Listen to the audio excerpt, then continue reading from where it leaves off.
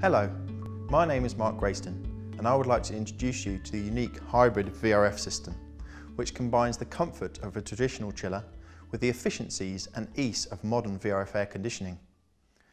We are here in our Birmingham office, where a Hybrid VRF system has been installed to allow us to train engineers in the technology. The system also provides heating and cooling to our local sales office. I want to show you why Hybrid VRF is so effective and how it combines the very best of a VRF with the chiller levels of comfort. Chiller systems are well known to deliver comfortable temperatures throughout a building, but they are high maintenance with 4 pipes running around the building, and they need a separate boiler to provide heating. Modular VRF air conditioning uses 2 pipes to carry refrigerant around the building and offers exceptional energy efficiency through heat recovery. Both systems work well, but both have limitations in some of today's buildings, especially with legislation on energy use and refrigerants getting tougher. Chiller and boiler combinations may not be the most energy efficient solution for today's energy reduction targets, and VRF systems may need to meet stringent EN 378 regulations restricting the amount of refrigerant that can be used in occupied spaces. This is where Hybrid VRF can make a real difference, as it takes all of the advanced knowledge of the VRF industry and combines it with the advantages of water from the chiller sector. Hybrid VRF uses the same City Multi heat recovery outdoor units, and these are connected to a special branch controller box by refrigerant piping in the same way as a standard VRF. From this hybrid branch controller box, water replaces the refrigerant to transfer heating and cooling energy around the building, giving the same control and energy efficiency, but allowing the building to comply with refrigerant legislation such as EN 378. Hybrid VRF uses only 2 pipes to transfer heating and cooling around the building, and just like the City Multi VRF, it can simultaneously heat and cool different areas to maximise energy efficiency.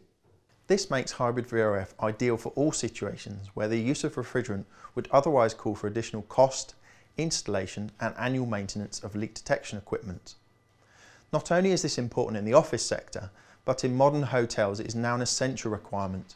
So Hybrid VRF means any building can now benefit from advanced air conditioning.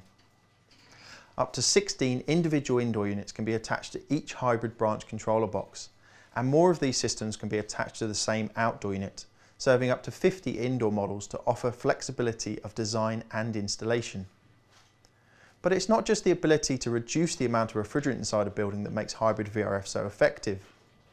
The system has been designed to offer high sensible cooling, high air off and stable temperatures, without the high maintenance regimes needed for traditional chillers, and more energy efficiently.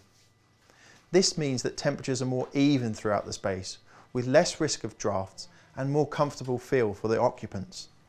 And because the Hybrid VRF is part of the City Multi family, it comes with advanced levels of control and efficiency that you'd expect from Mitsubishi Electric. Today's commercial buildings are more airtight than ever, as they strive to reduce energy consumption in line with increasingly tough legislation. This means some sort of air conditioning has to be included if we are to deliver comfortable places to work, rest and play in. VRF air conditioning can offer energy savings over traditional chiller and boiler combinations, but now faces restrictions in the use of refrigerants in occupied spaces.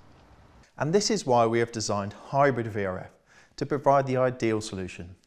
The flexibility and efficiencies of a modern VRF air conditioning with the comfort levels you'd expect from a chiller. If you'd like to know more about the system, please follow the links that are now appearing on the screen.